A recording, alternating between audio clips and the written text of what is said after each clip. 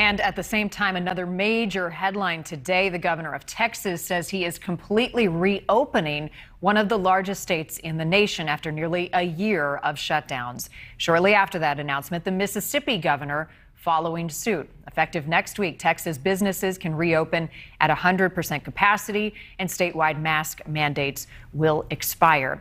Texas was once a hotspot for COVID cases. In January, the state recorded more than 23,000 cases. That's the most since the start of the pandemic.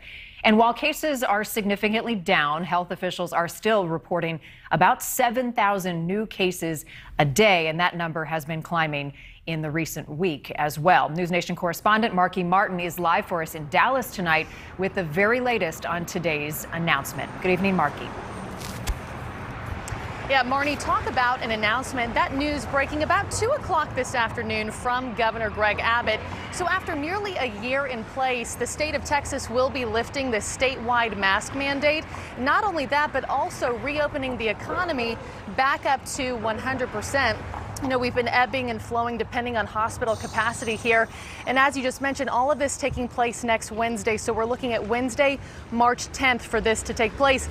Texas is the largest state, but not the only state. We're now joining North Dakota, Montana, and Iowa in this.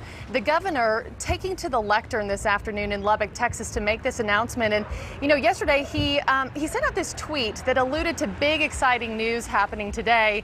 And many speculated that this could be what it was. Well, now we officially know state mask mandate will be lifted and the economy is reopening. And I want to first play that sound for you here from his announcement today. Here it is. Effective next Wednesday, all businesses of any type are allowed to open 100%.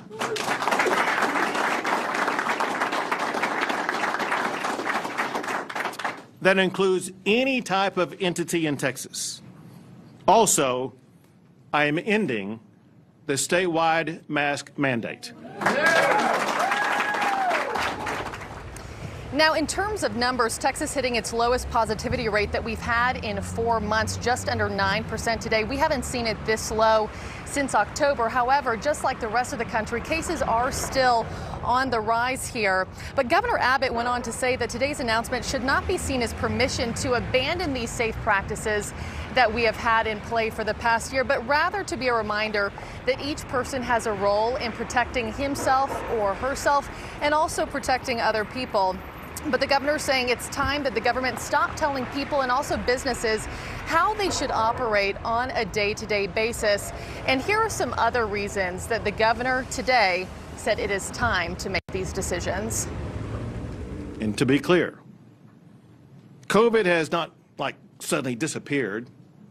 COVID still exists in Texas, in the United States, and across the globe.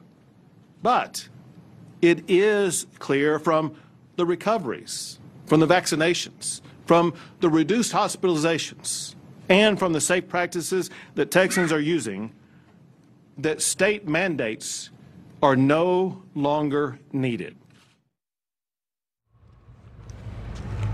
Again, Texas is now the largest state to do this, but not the only, and all of it takes place next Wednesday, March 10th.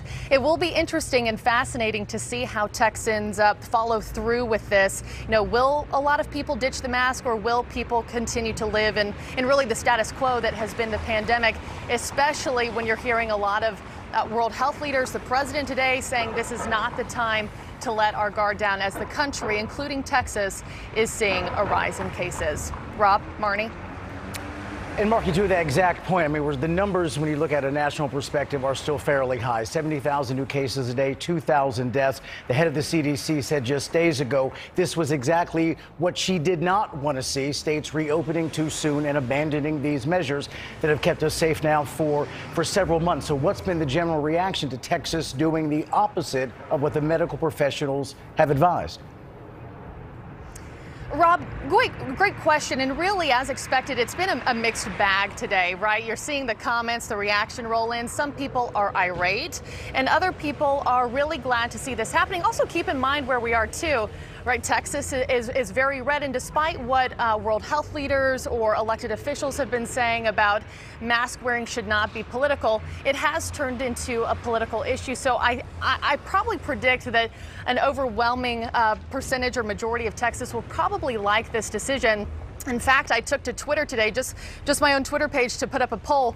Yay or nay, are you in favor of seeing this? And in just the past few hours, I've had about 2,000 people respond. 83% have written back, said that they are in favor of seeing this.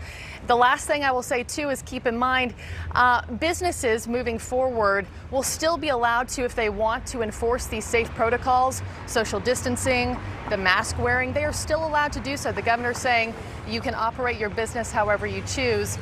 So moving forward, businesses and the people of Texas, it will be up to them to decide how to move forward. Rob, Marnie.